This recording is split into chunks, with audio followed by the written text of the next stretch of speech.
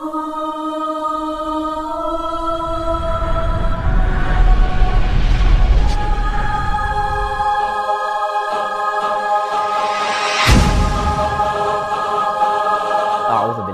العليم من الشيطان اللعين الرجيم. بسم الله الرحمن الرحيم. أعظم الله وأجورنا وأجوركم من مصابنا أبي عبد الله الحسين عليه السلام. Dear viewers from across the world, thank you for joining us for yet another night here in the 10 days of Ashra Muharram, where we send to you our condolences, and indeed our condolences to our dear awaited Saviour.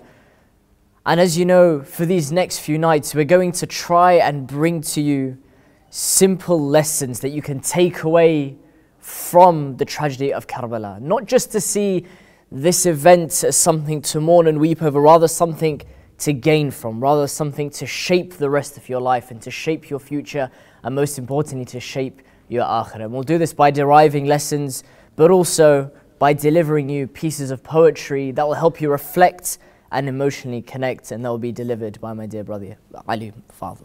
Assalamu alaikum, my dear respected viewers. Yes, just to echo the words of Sadiq, we aim to connect the Ahlul Bayt alayhi salam through your screens into your homes, through the mind and also through the heart. And I guess the responsibility here is to describe the poem. The poem is speaking about Baneen and her lonely plight after she has found out that her dear sons have passed away. And the news of Karbala has reached her. And the poet Nouri Sardar also says, I stand alone after the lights of my eyes went to serve the eyes of Hussein was my intent. To a grip of grief and sorrow my heart I've lent, for them all to talk about me I had not meant. They look with their eyes at my heart's demise and say beneath this woman's heart her son Hussein lies. They look with their eyes at my heart's demise and say beneath this woman's heart her son Hussein lies. I am left here without children in Medina. All I talk to is the night and grave of Zahra. The night taunts me and says all her children left her, and Zahra's grave to my words gives no answer.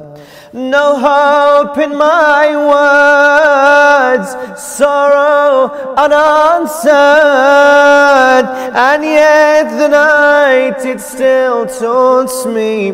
Your sons were murdered. No hope in my words, sorrow unanswered, and yet the night it still taunts me.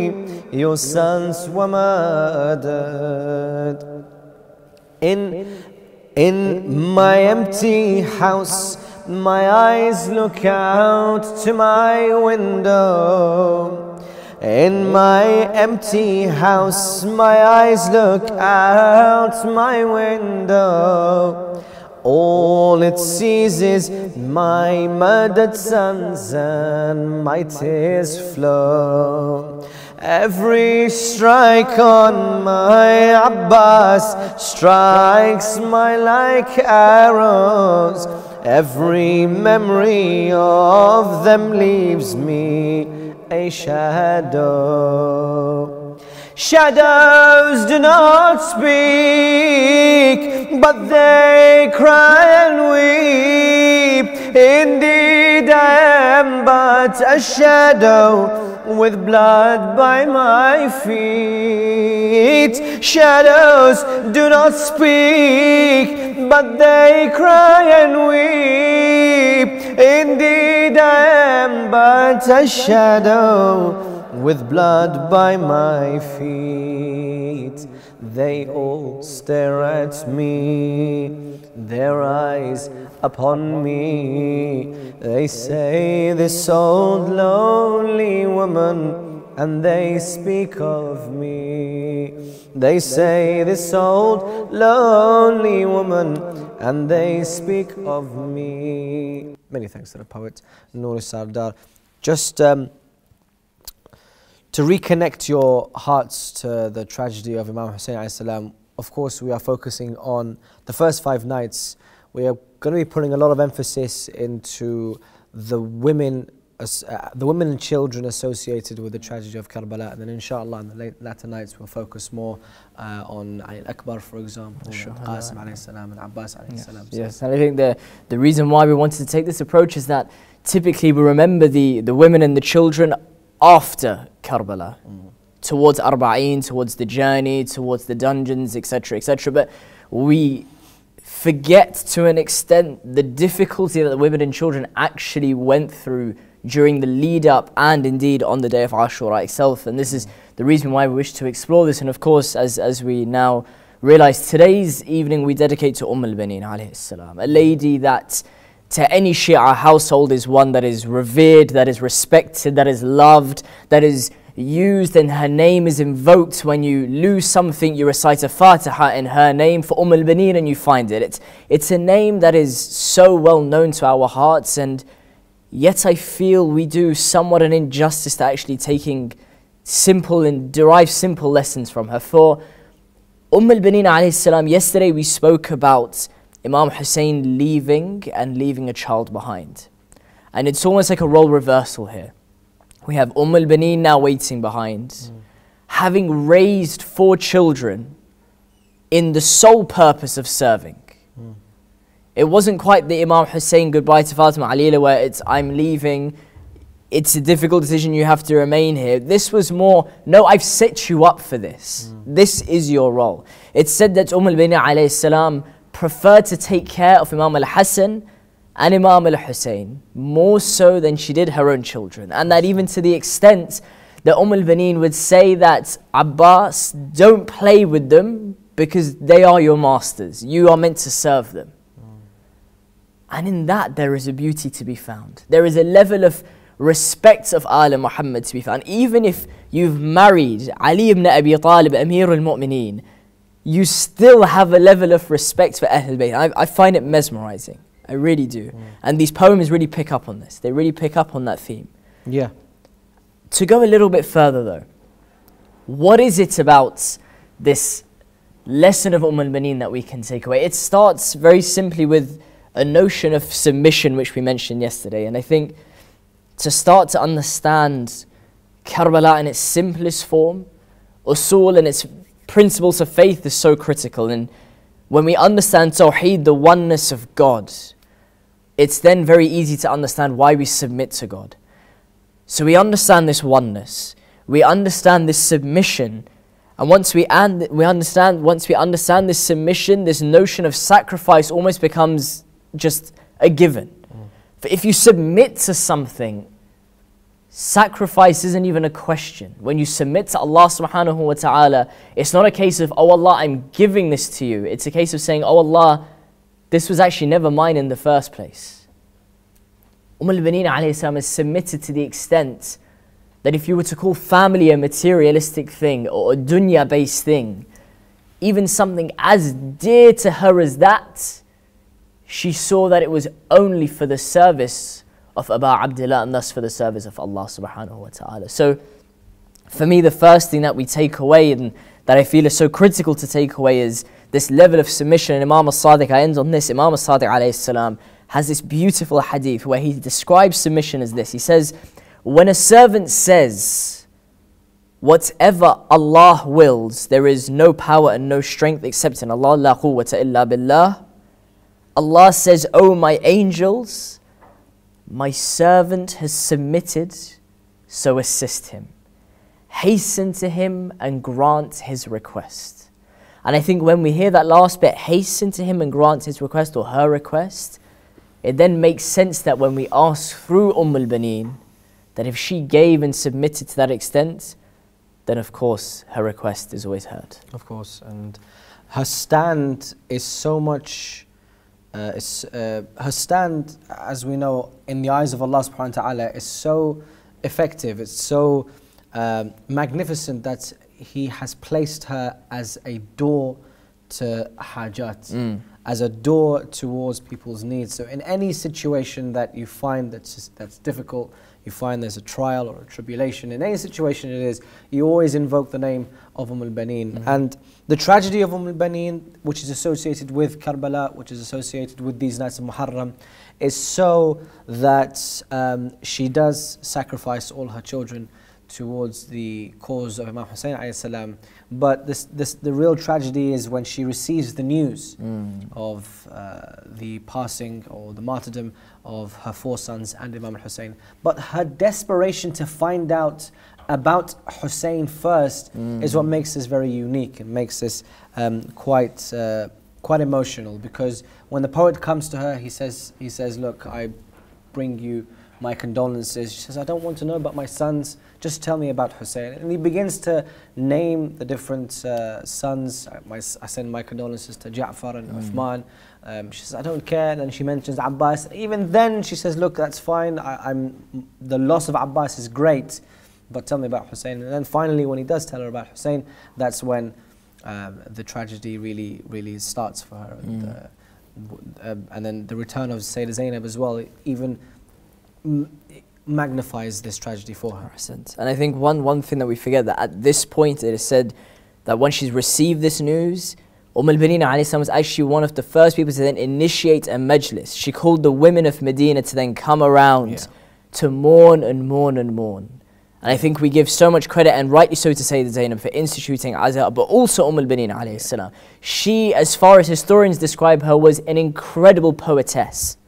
Someone who had lines of poetry that are seen and written still in history that you can reflect on. So when you take this next evening, this next night where you're conducting your azaa and you're beating your chest and you're thinking about those words, perhaps dedicate that to Baneen alayhi salam.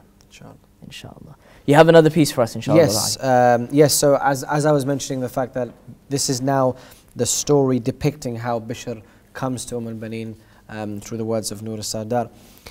This is the poet who comes to Medina, Baneen in tears greets this visitor.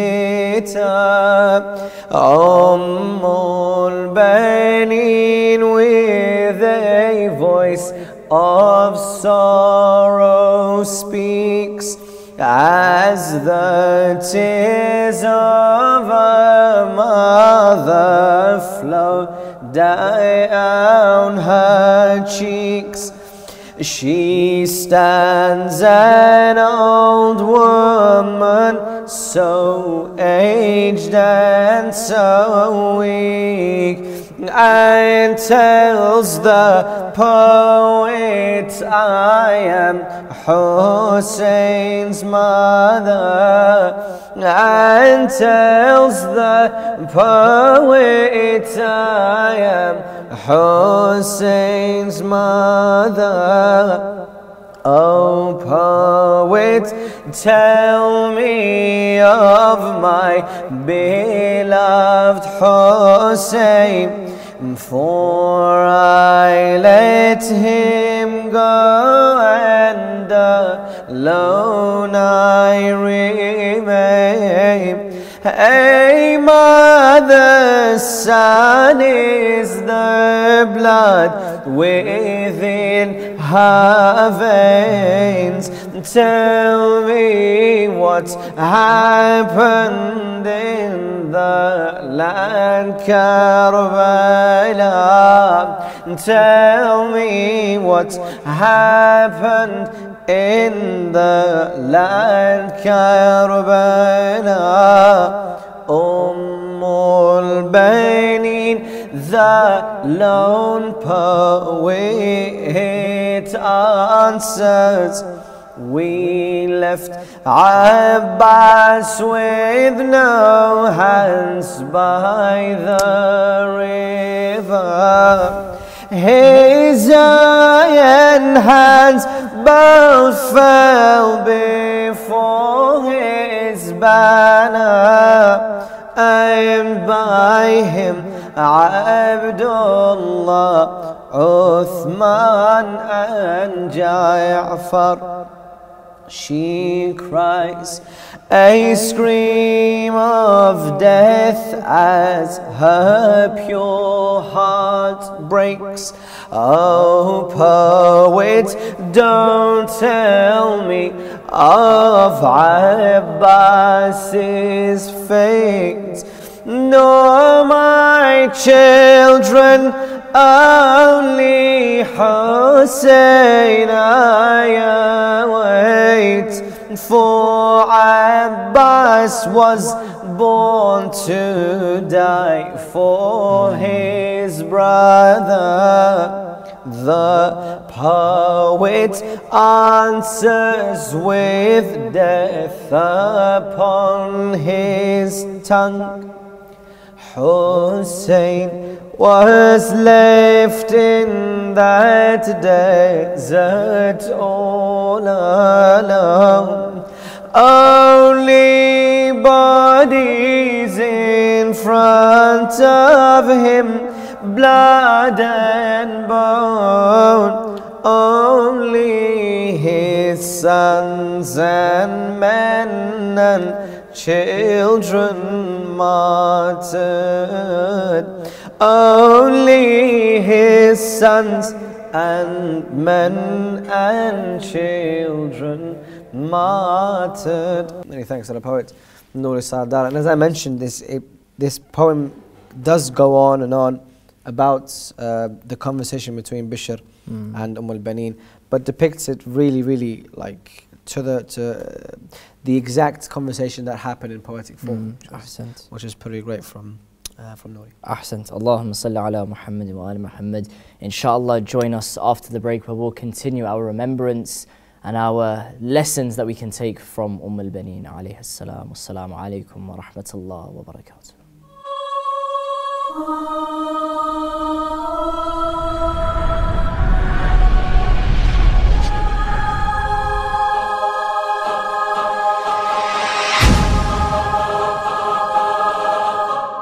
Bismillah ar-Rahman ar-Rahim. Welcome back to our second night where we remember Baneen alayhi salam, and indeed her lesson that she gives us upon submission to Allah subhanahu wa ta'ala, sacrifice for Allah subhanahu wa ta'ala by sacrificing her 4 sons and offering them in the way of Abu Abdullah.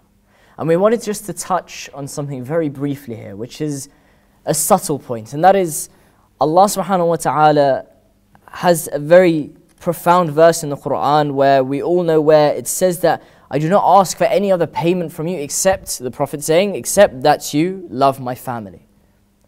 And when we look at this sacrifice of Baneen alayhi salam and what she actually gave, it's the exact definition of that verse, in that the things that she had most closest to her was solely just given for the love of this qurbah, for the love of this family. And I ask myself before anyone else this, when this service of Abu Abdullah that we conduct year in, year out, in the service of the other Imam alayhimus salam and the Ma'sumin alayhimus salam that we offer across the year, is it really done with this intention of serving the family of Al Muhammad, or are there other reasons as to why we do it? And it's a very difficult thing to ensure that intention is separated. But if it were to be the case that what we were offering was on that level of Baneen alayhi salam, where it's a case of life or death of something that you love, perhaps we can assess our intention whereby would we still have that conviction to give the way in which we give our time, or would it be a case of actually, maybe I need to hold this one back? And that's just the first thing I want to bring up. The second thing that I think from a practical perspective is this. In the Christian faith, they have Lent, the time of 40 days where you give up something specific. Some people say something trivial like chocolate or whatever. And we then have Shahr Ramadan, but Shahr Ramadan, you could say something decreed upon us, it's imposed upon us. It's something where you must refrain from X, Y, and Z between time A and time B. During these 40 days, something very simple and practical, perhaps we can take away from Baneen alayhi salam, is to say, okay, from the 1st of Muharram, or if you're watching this on the 2nd, 3rd, 4th, whatever it may be, until the day of Arba'een, is there something I can actually sacrifice, something materialistic, that I can sacrifice just to symbolize that I am in this state of mourning for these 40 days? A very simple challenge. It could be as trivial as chocolate, as trivial as meat, as trivial as whatever. It's wearing black, it's not wearing perfume, it's not trimming your beard, we're not wearing a colored hijab for these. Whatever it is there something that we can take from Baneen that's just maybe that little step further to make this Muharram a little bit more meaningful, to say, actually, yeah, let me give this a go. 40 days, similar to Lent, that I can give up in the name of Baneen alayhi salam. And if we can do this, perhaps that is the start of trying to do the opposite way around of sacrifice, understanding why we're sacrificing. It's for submission, and submission for the way of Aba Abdullah, which is no doubt for the message of Islam. Very wise words. I think that's definitely something people can consider from home. Actually, practical steps to making sure that this Muharram is a different Muharram to your normal 10 nights of service, and it's actually taking something away. Brilliant words, brilliant words. In terms of the masa'ib of the nights, we are remembering Baneen, and something which was very significant in everything that preceded or came before the events of Karbala. Imam Ali alayhi salam, after the passing of Fatima az-Zahra, was in search of a spouse and a wife. So he asked his brother to look into the genealogy of different families and to find a woman who will bring sons of great valor and of great courage and of great honor. And so he ended up marrying Fatima al-Kilabiyya, who is her actual name, but Baneen means the mother of sons. And when he married Fatima al-Kilabiyya, the first request that Baneen had to Amir al-Mu'mineen, and this is not vice versa, this is the first request when she found out about this family and the prestige of this family. She already knew about this family, but when she entered this family and found Imam Hassan, found Imam Hussein, the first thing she requested from Imam alayhi salam was that he does not call her Fatima. SubhanAllah. He does not call her Fatima. Why? In fear that it may invoke some memory in Imam Hassan and Imam Hussein, that they may remember their own mother Fatima az-Zahra, Fatima az-Zahra alayhi salam. This was the first step into her household, into her service towards this holy household. And it carried on through her children when it comes to Abul Fadl Abbas and the rest of them, Uthman, Ja'far. So when it comes to the actual tragedy after the aftermath of Karbala, and the messenger of Bishr ibn Hadlam, the messenger, he comes to the edge of Medina, and that's when he starts to narrate words to give the tidings, or to give the story of Karbala, or to give the news basically of what happened to Karbala. And this is where everyone congregated. And he said, Ya Ahl Yathrib la muqama lakum biha قتل الحسين فأدمعي مدرار. O people of Yathrib, O people of Medina, this is not your place to stay, this is not your place to remain. Why? For Imam al-Hussein was slain in the lands of Karbala. Baneen then comes to see this commotion and says, Oh Bishr, tell me of what happened to my son Hussein. Here he says, and he bows down in emotion, and he's almost shy to tell the news to Baneen, and he says to her, my condolences to you over the loss of your 3 sons, Uthman, Ja'far. And she says, don't tell me about my sons, tell me about Hussein. You have broken my heart, tell me about my son Hussein. This is when he begins to say, عظم الله لك الأجر بولدك عباس. For he was slain by the lands of Furat. My condolences to you, Umal Baneen, on the passing of your son Abbas. This is when she was holding, apparently by the narration, she was holding Fadl, the son of Abbas alayhi salam, and she dropped to the floor, and when she regained her consciousness, she says, you have broken my heart, O Bishr, tell me about Hussein. This is when he broke the news to Baneen and says, عظم الله لك الأجر يا البنين بمصابك مصاب بعبد الله الحسين. My condolences to you, Baneen, on the passing, the martyrdom, the murder of Hussein in Karbala.